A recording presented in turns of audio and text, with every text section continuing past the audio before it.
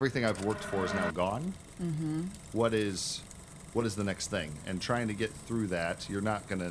There is no, hey, here's the magic bullet to make that happen or get through that. It was really self-reflection of who is Nick outside of baseball, because there was no identity that I had other than, hey, I hit the ball hard and we can go party on weekends. That was really it. Welcome to Connecting the Dots. I'm your host, Jessica Carice, and this space is a place where we talk about seemingly random topics, but in all actuality, they're all connected together. And today we have Nick Mershon. He is an entrepreneur. He was in the Navy. He's, I don't know, I guess you could say a modern day Renaissance man. Ooh, I like that. That's a first. That's a first in an intro. So we met back in August at the Vault. Absolutely.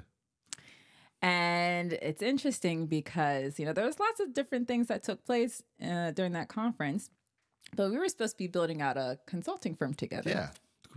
Yeah. Biggest consulting firm in the world, and take on other people that are in the consulting industry.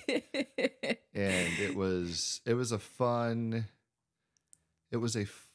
message and a great message, but the pieces of, hey, let's actually put this together. And because I asked straight up, I said, hey, when this was said, we've both worked at consulting firms. I said, is that the type of consulting firm we're building out? And I was told by somebody over there that no, and not anytime in the next 3 to 6 months. I said, okay, cool. That's all I needed to know, because once you see the framework, once you see, hey, here's how you can help businesses business better. I don't need the label to go do it. I just need the connections and the handshakes to go make it happen and help that business. So it was a good conversation. Jessica was over there on the left-hand side and stood up and said, I used to work at a place. And Pat was like, hey, I want to talk to you later. I was like, okay, cool.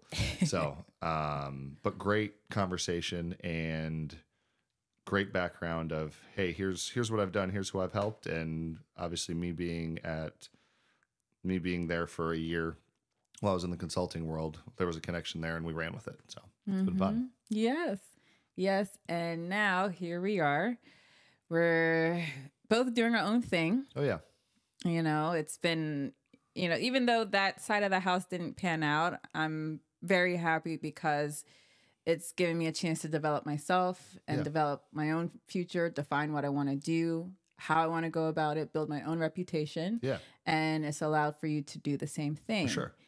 And so what I want to do, I want to jump into your background. Yeah. I want to know everything about Nick Mershon. You have 8 kids on top of it. 8 kids, eight lovely children. It's chaos, but I'm the oldest of 7.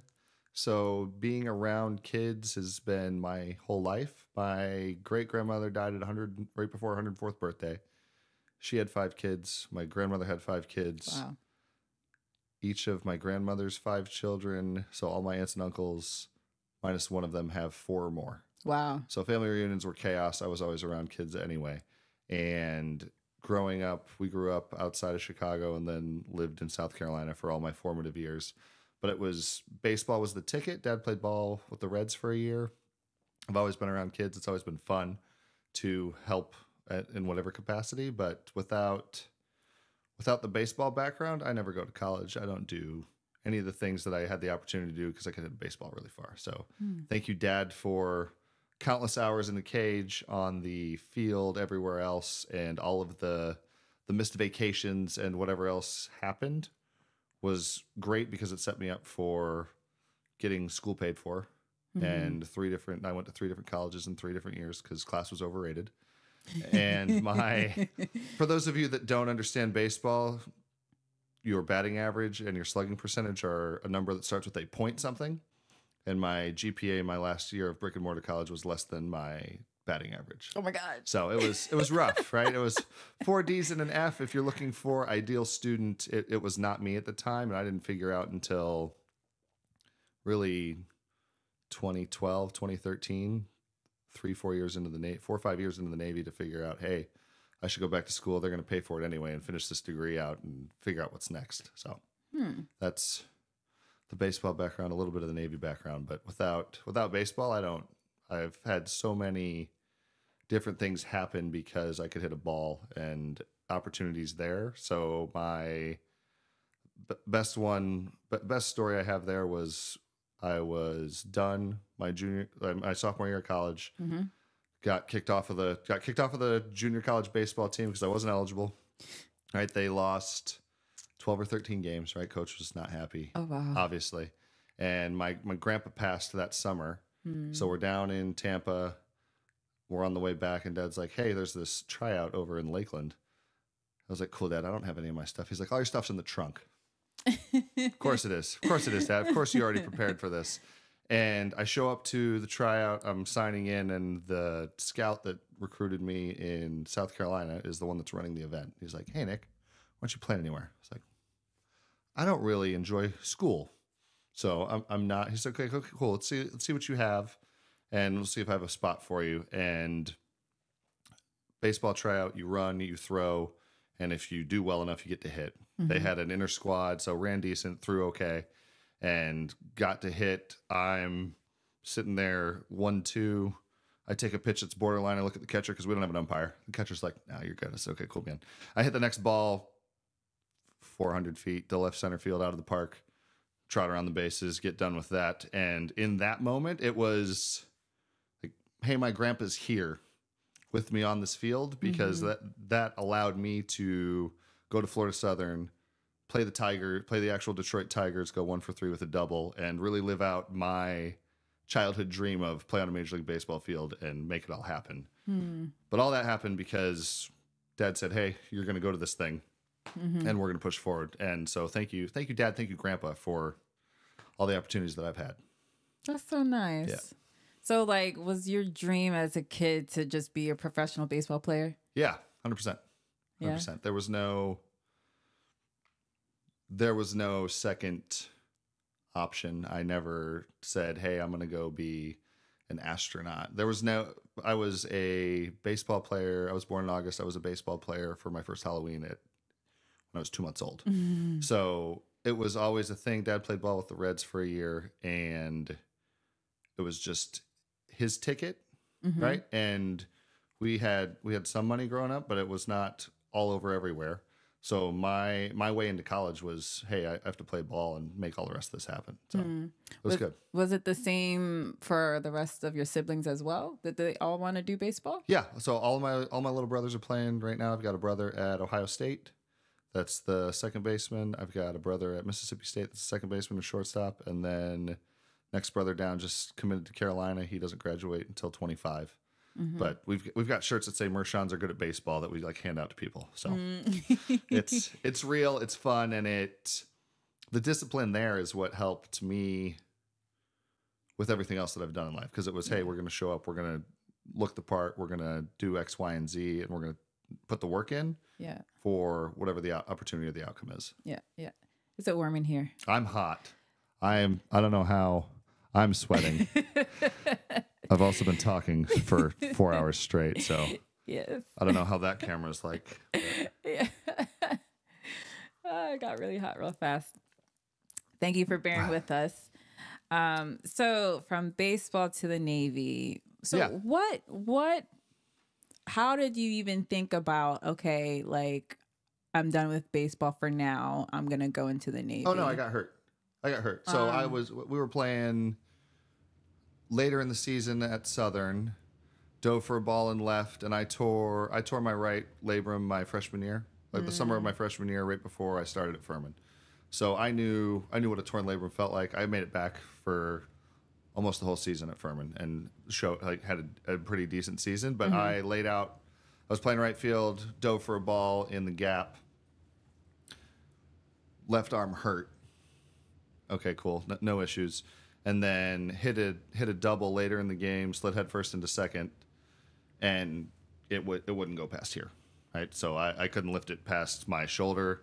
Yeah. I was supposed to start the next day, but I was going to sleep that night saying, pretty sure I tore my labrum again. So I'm supposed to start the next day. I'm out in right field trying to catch a ball with alligator arms, essentially, because I can't lift it.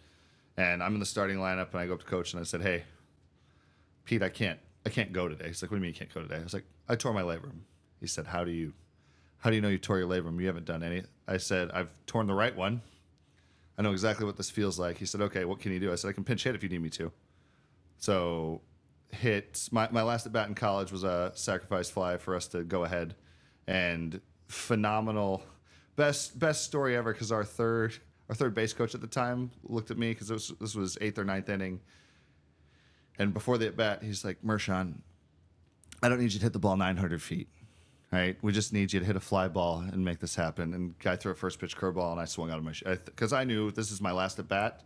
Guy threw a curveball in the dirt. I missed it by 4 feet, 5 feet, and I can still see Logan to this day throw his hands up, scream, turn around, and start walking down the left field line, just upset. And I hit the next pitch to right field, and we scored, won the game. Or guy from third scored, won the game. But it was fun seeing just that whole dynamic of, hey, this is awful. But going into that at bat, I was like, this is my last at bat in college. And so tore up the shoulder, couldn't play anymore. Wasn't going to go do the rehab for it because it was 6 or 8 hours a day to get this back. But hung out in Lakeland for a year and a half, 2 years. Bartended, waited tables. That was good. It was good money. And then Kid 1 was on the way. And I need a career. Bartending and waiting tables is awesome and phenomenal money, but I don't have any benefits. I don't have anything moving forward. So joined the Navy March of 2008 and thought I was going to get away from school. My first 2 years in the Navy were all training and schooling before I got to the boat. So it was fun. It was different, but that was, hey, I need something else to go do. There's this nuclear submarine program. I'm going to go be a part of it. And the track record of Nick being amazing at school, my first 11 months in the Navy, they said, hey, we don't want you to be a nuke anymore because I failed out of power school. Got through A school, but I think I went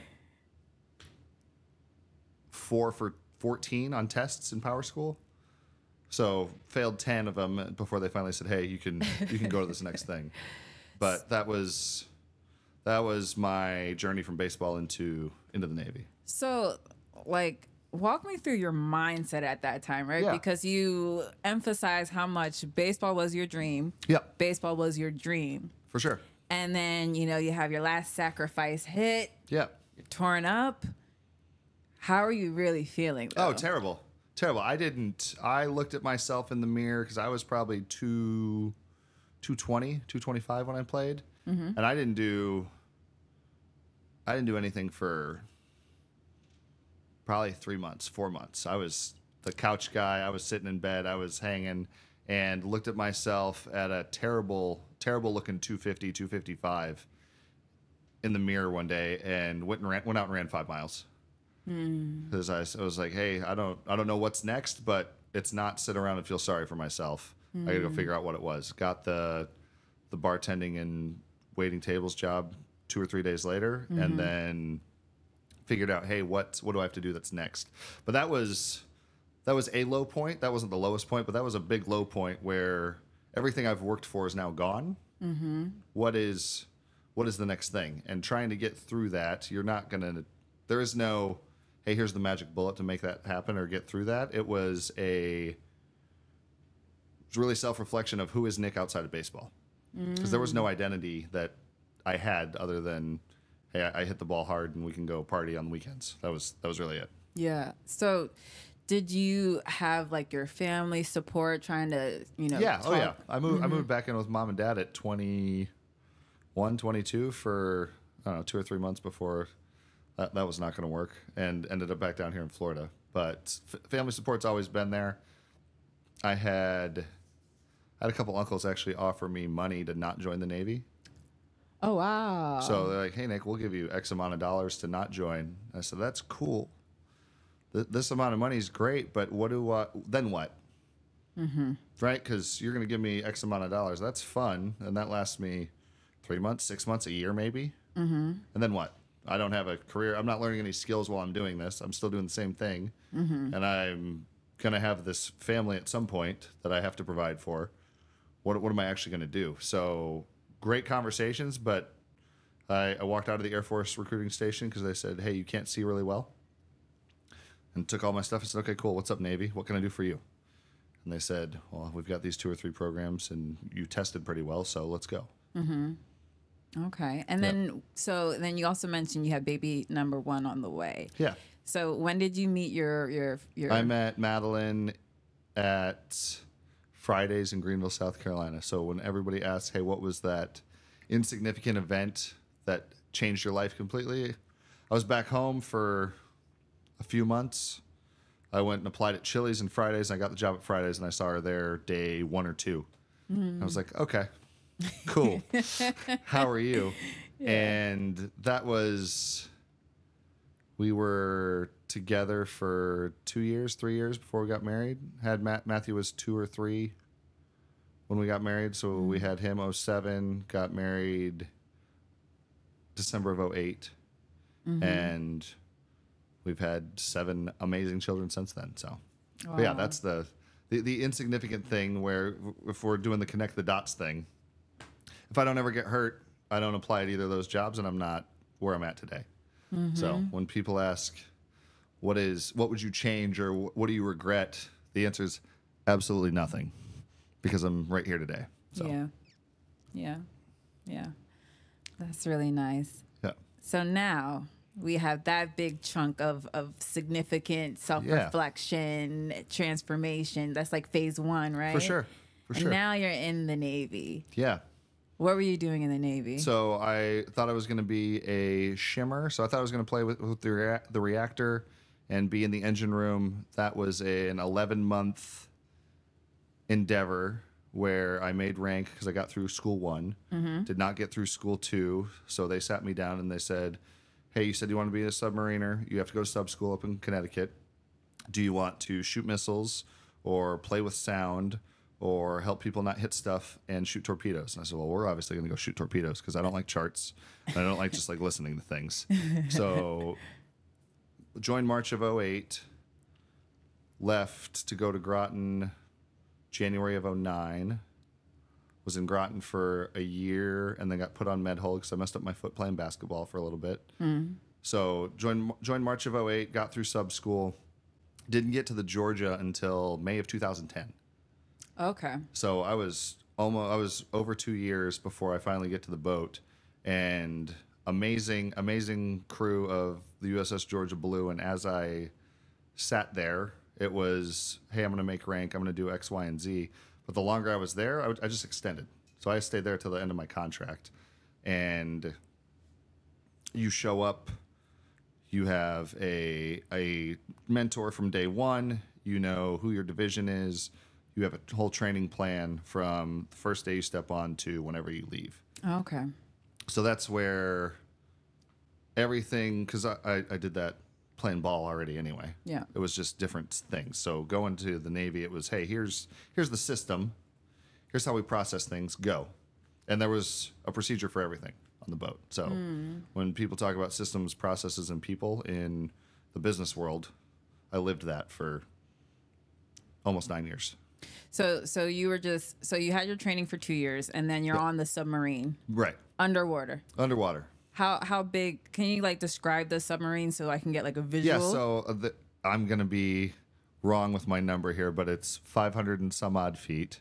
Okay. Right. So and we were on there are 3 different types of submarines. There are BNs, GNs, and SSNs. So small submarines, big submarines with big missiles, and big submarines with little missiles. We were a big submarine with little missiles.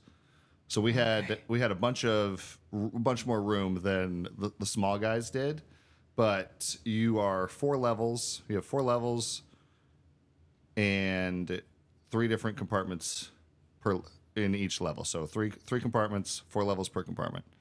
Okay. And the majority of everybody lives in the middle compartment, 3rd level. What was the distance from like ceiling to floor? Oh, it would depend on where you were. So I've been on board for 3 months. We're putting a load line together for a torpedo load. So we've got this giant steel beam that I helped install in the middle of a passageway. We leave some meeting on cruise mess, and I'm walking to give somebody their hard hat, and just walking normally, and I smoke this thing pass out, blood everywhere, stitches, like the whole nine, right? So I am just walking normal. I'm walking at my normal pace, which is fast. I don't think this thing's here. And I helped install it earlier that day, right? So racked my head on it. I remember it to this day because there were two guys talking in the P-way right there. And I hit, and I felt the blood going, and I like tried to say something, and I was out. I woke up with, I think it was our chief of the boat at the time, with like a chem wipe on my head, just holding me. They're like, "Hey, are you okay?" Oh, So wow. you learn real quick where you can go, where you can't go. There are, being 6'3", there were a couple places where I could stand that were normal, but we had a guy that was 6'6" on board, and a guy that was 6'10" on board. So, and they would go to the ladder wells, the stairways, and stand there for 15 minutes, 20 minutes at a time, because there was nowhere else where they could go that is not hunched over. So for me, it wasn't real bad. You find out real quick, hey, where can you walk? Where can't you walk? It was worse when a little guy racked himself or hit something, because they're used to cruising around at a normal level. And when they would hit themselves, we had a guy that hit him, almost knocked himself out, and had a couple stitches too. But when they did it, you were like, ooh, that was bad. Oh. So you learn real quick where you can walk, where you can't walk, but you also learn real quick, hey, are these 125 of my best friends or 125 of my worst enemies? Yeah. Because you can't go anywhere. Yeah. You're there. You're going to sleep at work. You're waking up at work. There's noise. There's alarms. There's stuff happening every step of the way, and it was fun from just a system standpoint, because we ran 18-hour days, 6 hours at a time on watch, and then off watch, and then sleep, rinse, repeat for the first 5.5 years I was down there. I think that was my assumption about living on a submarine, is that it's just tight, cramped. You have all these people. I didn't think it was 125, because in the movies, like the submarines is like only a couple people on there or something like that, right? Yeah. 125 is a lot of people.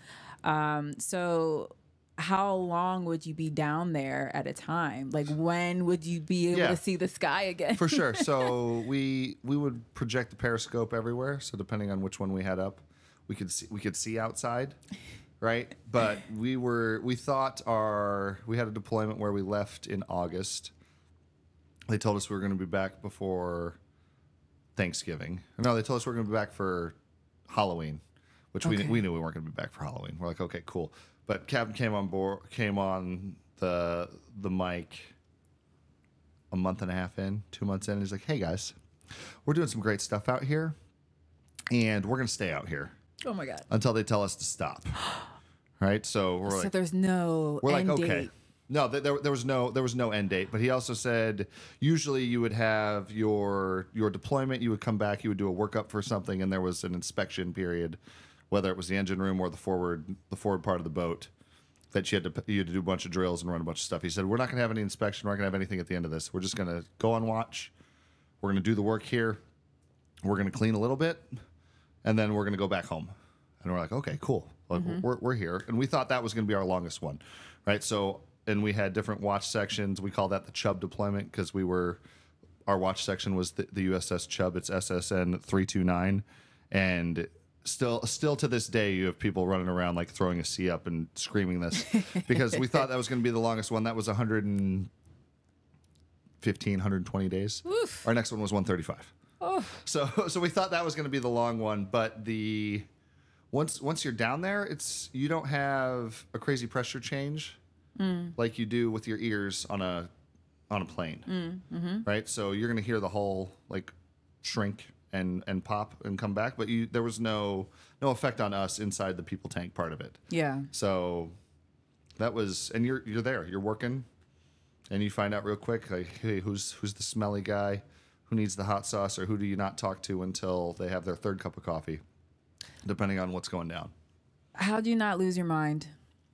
Oh, they run you through a whole bunch of psych tests before you go down there. Like, that was the first thing they do at sub school is like, hey, here's your test. And we're like, when we transferred up from nuke school to sub school, there were, I'm going to say 12 of us that all went up together. And then we took that test.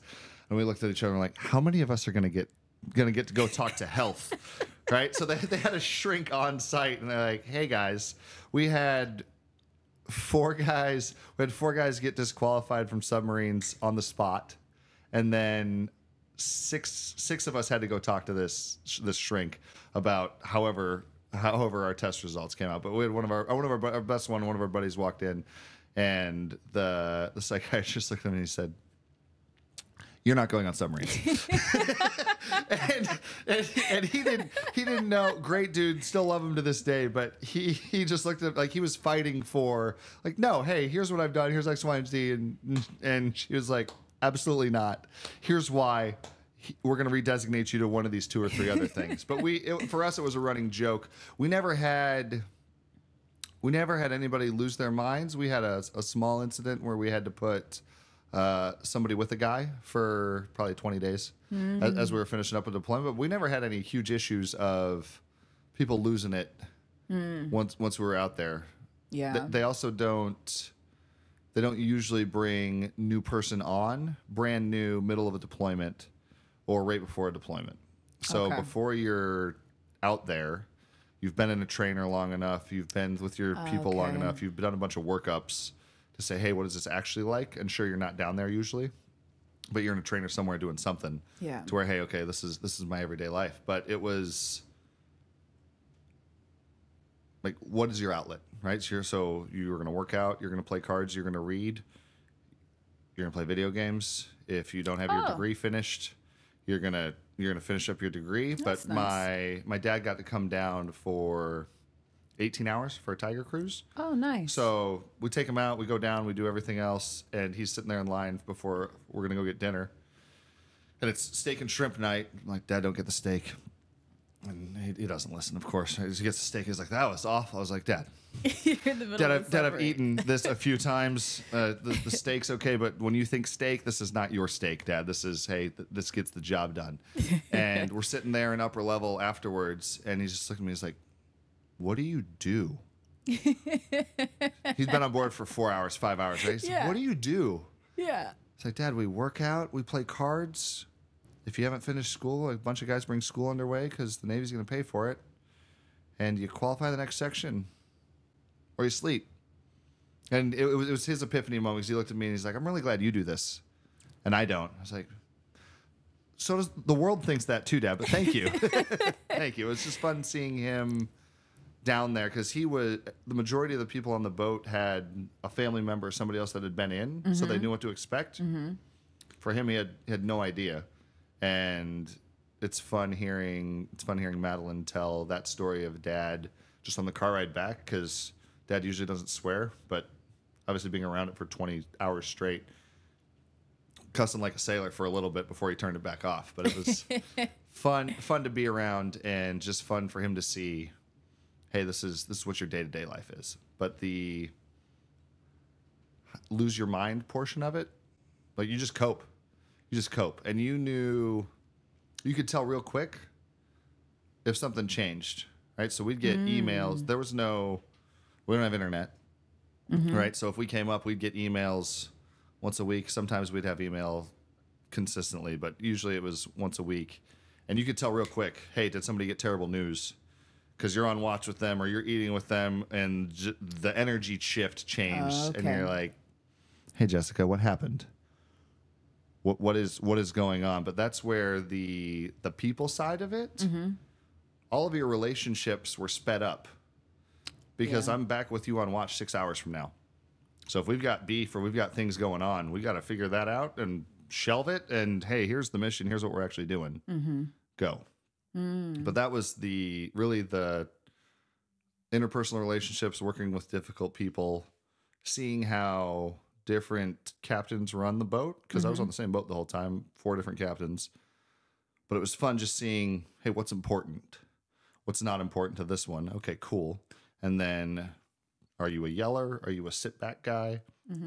We had a guy who was a yeller, but it was when it was important, right? And it made sense. And then coking and joking the rest of the time.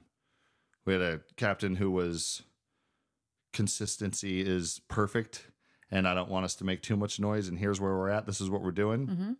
And then our we won back to back to back best boat in the squadron for 3 years in a row. Had a new captain come on who spoke amazingly, rowed amazingly, didn't know how to operate the boat. We ran aground 87 days later. And it was the happiest I'd ever seen the crew in that 87, 88 day window. Lunch was like, you should have been silent. Oh no, hey, we messed up. This is awful. But for us, it was the safest way for him to no longer be our captain without us. You don't say mutiny on a submarine. That's not a thing you say, but without us saying, hey, this is awful. Yeah. But it's fun seeing great leaders, terrible leaders. And I've got a bunch of stuff in the don't do this toolbox. And then obviously you've seen, hey, how do we treat people? How do you make the system work? And how do you make whatever the mission is for your business or your boat make sense? Yeah. Yeah. So what was your, like when you're in a group and people just start automatically getting roles from the other group. Yeah. So what was your role in the group? So it changed probably 3 times on board. So I got there as a fire control technician, left as a fire control technician, but we had 2 different divisions. So we had a division that helped drive the boat and where are we positioning ourselves. And then we had a group that shot the little missiles for our strike side of things. So my first year on board, I was helping drive the boat, put it in the right place. We had an IT. They made up a rate. They said, hey, we're going to bring this IT rate down. I did that for maybe half of a deployment before they said, hey, there's no training for this. You're going to learn the manual. I said, this is awful. And so it came back and said, hey, I want to be a strike guy because they were shooting all the missiles. They had a little more say in how they operated versus, hey, this is the hard and fast. So we still had a bunch of rules, but that was my last 4 years on board, and then went to dive school in 2012. So got through that, dove for the last 4 years on board, and then my last 2 years I was a career counselor helping people get out. So the main job as a fire control technician was awesome and is the day-to-day, but there's nothing marketable unless I'm going to Raytheon or any of the rest of the big ones. So yes. Okay. I really can't just... What was so the marketable skills were what I learned in dive school and the career counseling. Yeah. And just the people skills. Yeah. Yeah. So. Wow. Yeah. That's like, so you were in the Navy you started your training in 2008 and you were there for 8 years? So March of 08 to December of 16. 16. Yep. Wow. So you were a career counselor your last 2 years. What made you decide to transition out of the Navy? You were there for a while. I was there for a while. That next enlistment would have been to 14 years.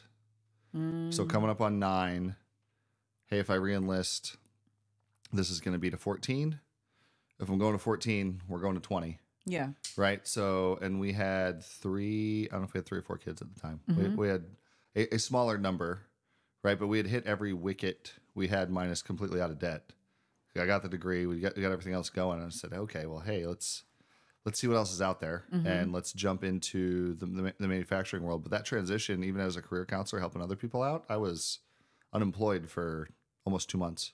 Oh, interesting. Yeah. So didn't move back home with mom and dad, but we were in Georgia for a little bit. Went home to South Carolina just to see, hey, from a network standpoint, who do I know? What else can I do? And ended up in Ohio in the manufacturing world for 2 years. Shout out to Damon Grimes at Lucas Group. Thank you for that role.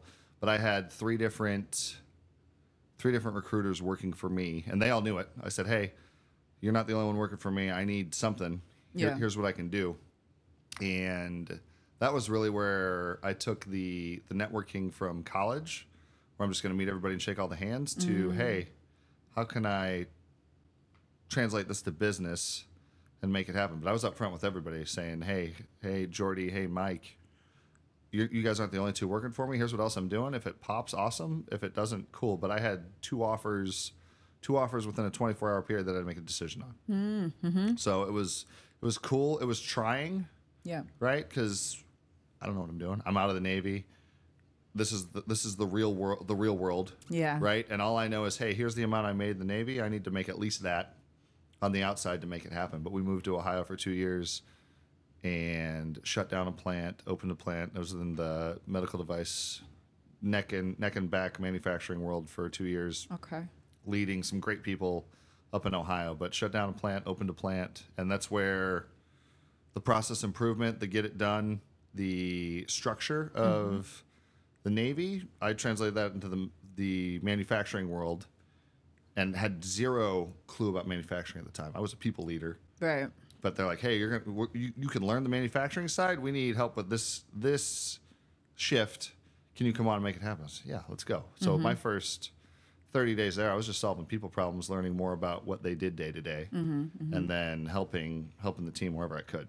So would you say that from the time you start joining the Navy up until even with the manufacturing, you always had a can-do attitude? Or was it like, did you ever feel indecisive? Like, oh, am I doing the right thing? Or like, what was your driving, motivating factor? For sure. So on the submarine, you don't say that's not my job ever, especially as a super junior guy. There's a couple different spots where you can say something.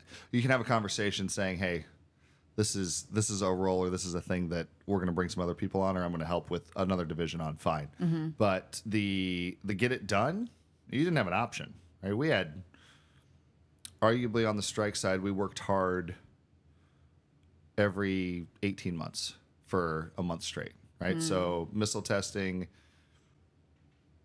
24-hour days is not the right amount of time, because it was 36 sometimes, it was 30 sometimes, where you're, hey, we've got 15 minutes. I'm going to go nap in the lounge. Wake me up whenever we need to come back. So when there was stuff to do, you were there until it was done, and you're making it happen.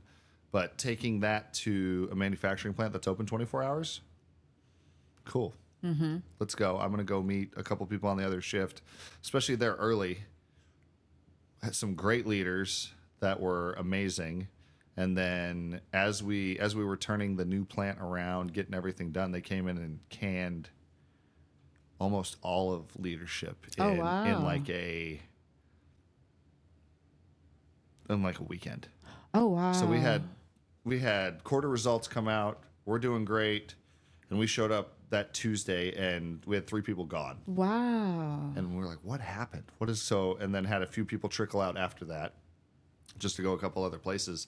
But it was a weird timing thing, especially in the corporate world, where, hey, we had a great quarter, but we're getting rid of the people that got you there. What year was this? This was 18. 18. Okay. 18. So this was early 18. Yeah. Where it's like, hey, what? We finally turned the corner. New plant's up and running. Gone. New CEO came in, and they're still doing great, but it was weird from a timing standpoint, because there was no safety issues. We were profitable. Yeah. Things were rolling. It was the economy was good too. Right. So, but that learned a bunch. Did a bunch of Six Sigma training there. Got into they had an outside consultant come in that was a systems processes guy. So went to a couple of their trainings, and then I went from second shift to weekend night shift guy. Okay. Because I can work 4 days and you're gonna pay me the same. Cool. I can spend more time with kids during the week and make it all happen. But Grant was yelling at me. Grant Cardone was yelling at me on a YouTube video at 3 in the morning. There in early 2019, he's like, "Hey, if you're a veteran, you should come to GrowthCon in Miami for 2019 and we're gonna 10x your life." And I was like, "Who is this guy? Why are you yelling at me? And you've got a jet? Okay, cool. I don't have a jet. Let's go to this thing." We had kid 4, kid 5 at the time. I looked at Madeline and I said, "Hey, I'm going to Miami." She's like, "What?" I think we had $1,200, like $2,000 left on a credit card, and I buy the ticket. I came down here and saw what was possible from a dollars and cents standpoint, because I didn't know any better. I'd never been around people with real money. Yeah. So I'm sitting there in Miami Marlins Stadium, and Jesse Itzler's speaking, and I'm like, "Who are you?" "Well, I'm buying this book. We're signing up for this coaching program." And then saw Pete Vargas speak, and I had his "How do you put a speech together framework as my LinkedIn background for 2 or 3 years after this event. So that was really where I found, hey, what am I pouring into me? And how else can I make other things happen? So when I saw the coaching job for them pop in end of 21, I was like, I volunteer as tribute, and let's go make this happen and be around a bunch of high performers.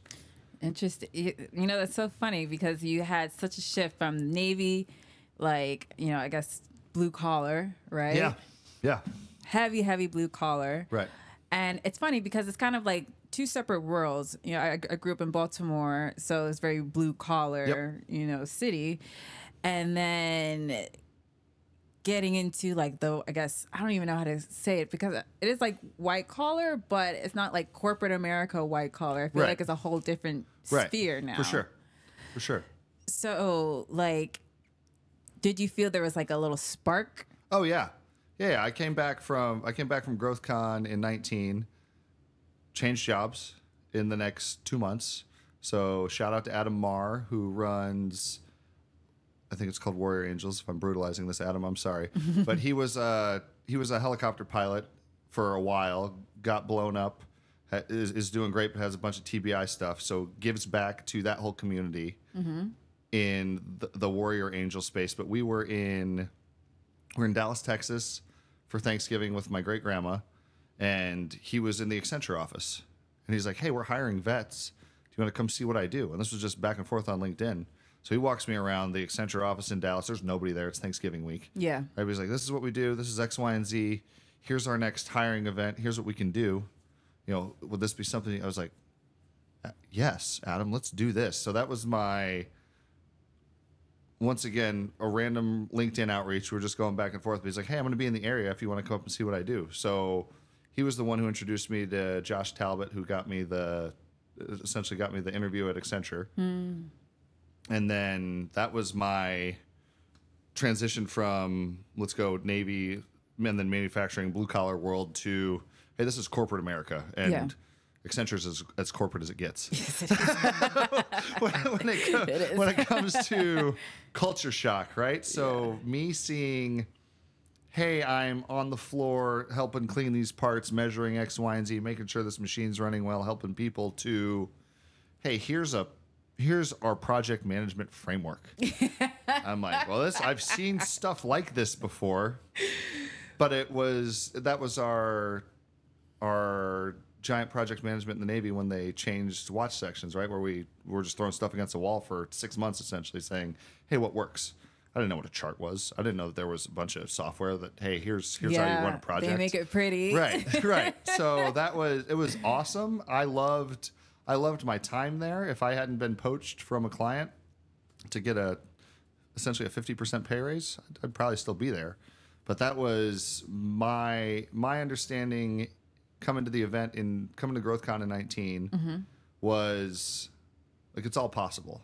And how big are you dreaming? And I hadn't had that next thing since baseball ended. I didn't know what was possible until I went to this thing. I was like, oh, this isn't all just motivational and rah-rah. This is like, hey, here's some tangible things that you can go do to better yourself. And instead of hating life and making ends meet, why don't we go make some money? So you went from dreamer in baseball to just grinding. I need to provide for my family. Oh, yeah. I kind of don't like this, but I need to provide for my family, to, oh, I can have a good life. Right. And that was, there are plenty of gurus now that are making money or not making money and hate home life. But the last thing I ever wanted to do was go make millions of dollars and have the marriage fall apart or have home life be terrible. Right. And it's not easy having an army of kids. Marriage isn't easy, but are you going to stick it out? Are you going to make it happen? Or are you going to be like, okay, well, this was hard, now I'm going to stop.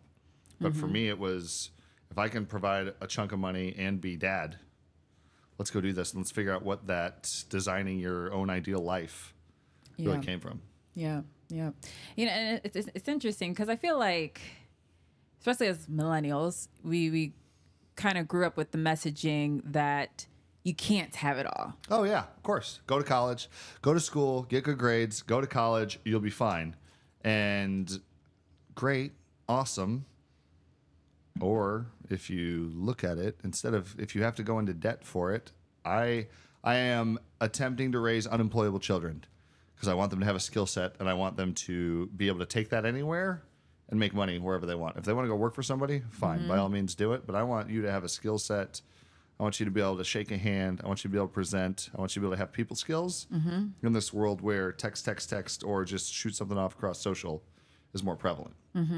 So we homeschool all of them, but you're going to learn reading, writing, math. We're going to learn a little history. But I want you to be able to look me in the eye and say, hey, Jessica, hey, Nick, nice to meet you. I'm so-and-so. And have a decent conversation. Yeah, it's really interesting, actually, because I feel like our generation, a decent number of my friends, they want to homeschool their kids. Yeah. When we grew up, homeschool. Oh, no. It was weird. I was the experimental child in the homeschool world. And we moved down from Illinois to South Carolina.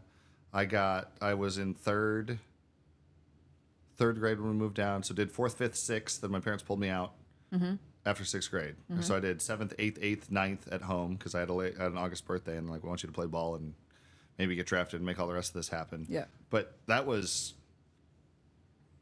late 90s, early 2000s. Nobody's homeschooling. No. Very few people were doing it. Yeah. And it was, how are your kids' social skills going to be?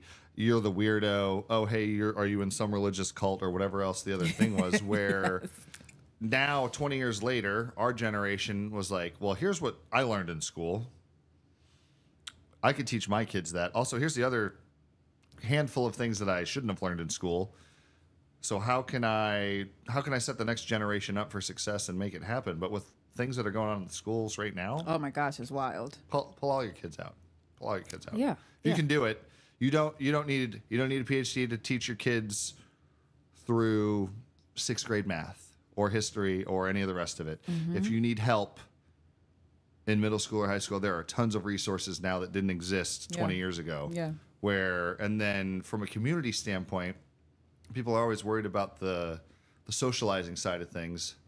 The only time you're around people that are your age, only people your age, is in school.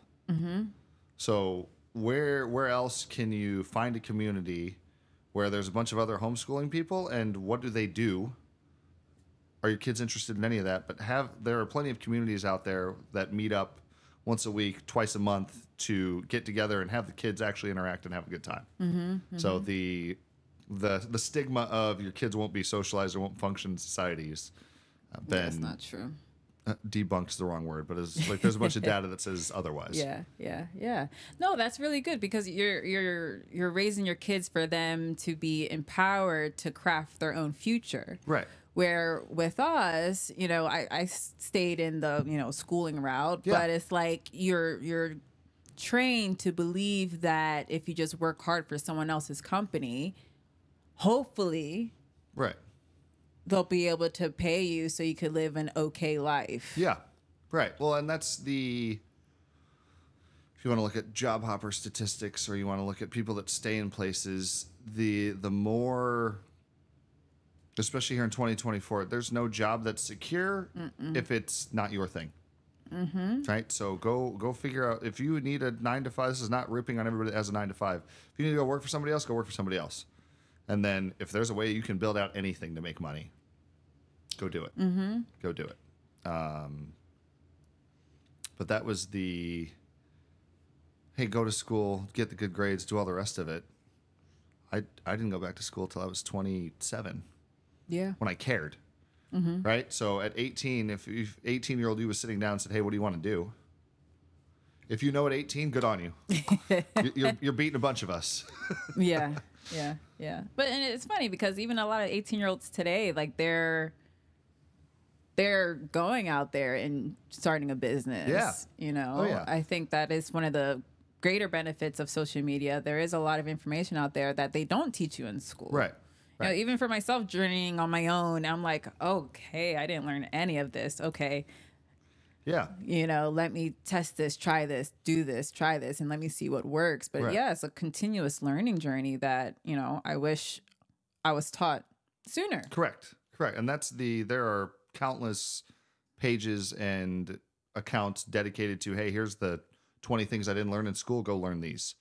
right? But you're in a YouTube social media generation where YouTubers are making millions of dollars, right? You've got kids that are in a school system right now that are training for jobs from 2010 that aren't going to exist in 2030, right? So trying to figure out, hey, what is the next thing? If you're not plugged, if you're not at least playing with AI, if you're not playing in the social media space, if you're not figuring out what the next thing is, you're already behind. You're already behind. So trying to train for what does 2030 look like?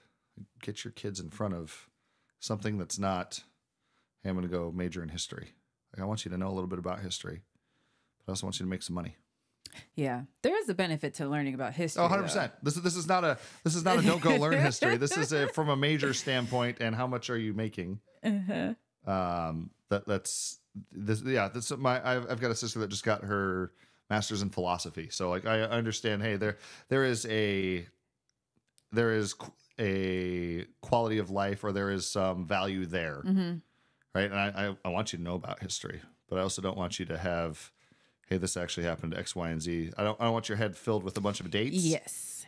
For a test. Yes. That's useless. I want you to know cycles of history so you can see them. Yes. And then, hey, here's where I need to moving forward. Yeah. Yeah. And the reason why I say that there is benefit in learning a history, especially when it comes to business, and especially when it comes to raising your kids and the type of information you should feed your kids, is, everyone wants to rage about like Rockefeller. Yes, he was a great businessman, everything like that. Right. But he wanted workers. 100%.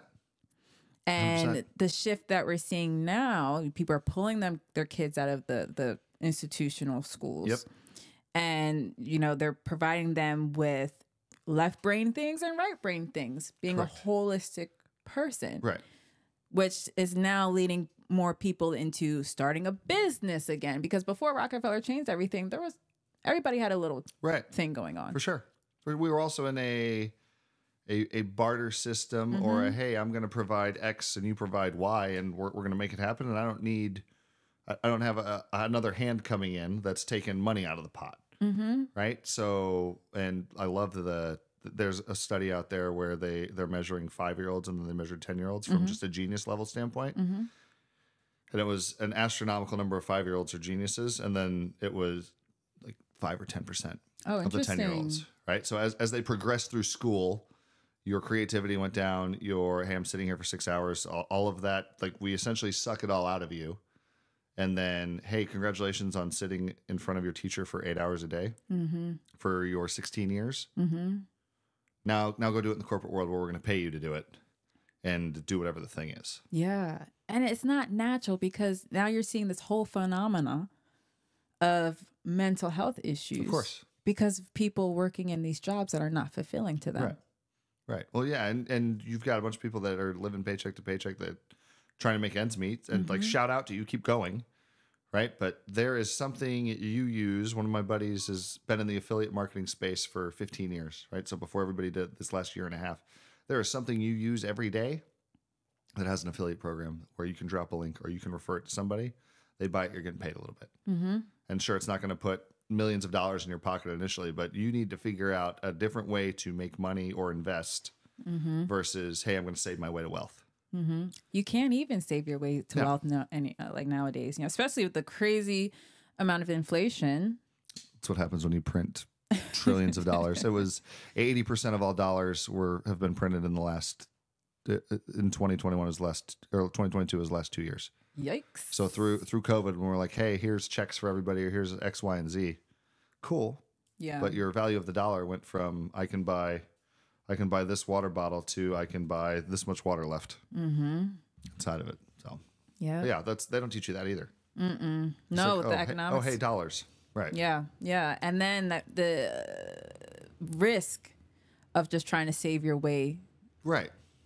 Especially with the political things going on. Sure. We're not going to get into the politics. For sure. No, but absolutely. Right. Things are shifting. Correct. Well, you're also having the rise of the individual now, where I don't need, with the amount of systems that happen, you're going to have million and billion dollar businesses here in the next 5-10 years that are run by 4 people. Yeah. 3 people. Because I don't need I don't need a giant ecosystem of people. I've got some AI or some software or something else. Here's the solution. go. Yeah. And you're already seeing that happen. Yeah. Yeah. So, where are you today? I want to stay in the coaching consulting world for the next 10 to 15. I signed 2 people yesterday to help them get on stages and just put them in front of the right people.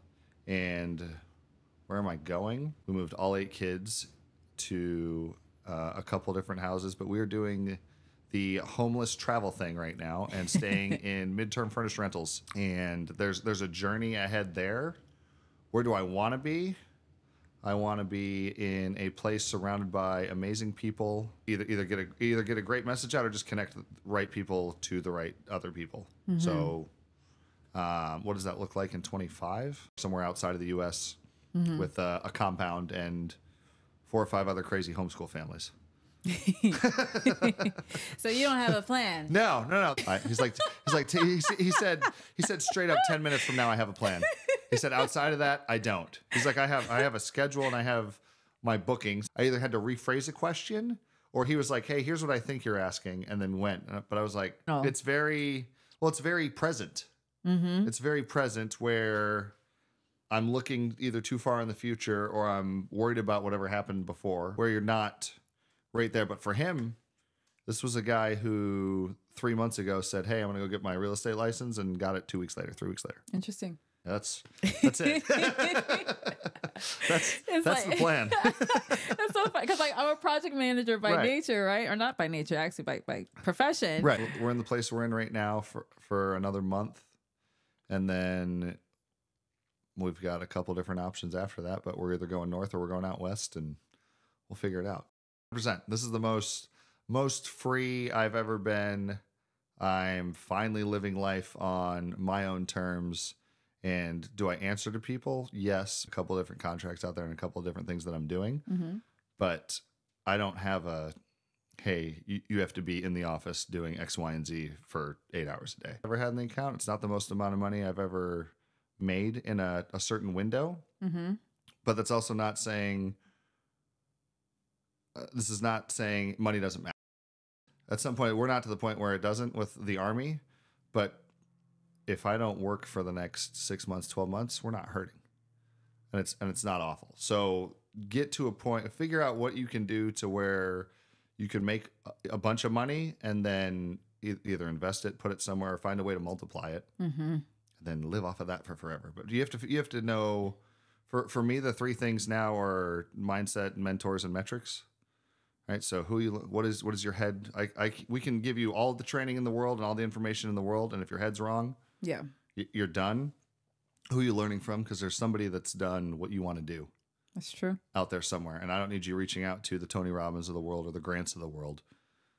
But there's somebody that's 2 steps ahead of you, 4 steps ahead of you that would love to help you with whatever the next thing is. And then what are you measuring? For me, the thing I'm trying to dial in right now is the sleep side of things. Because if we get that dialed in, all the rest of it's good. But the health's finally where it needs to be. Finances are good. Home's good.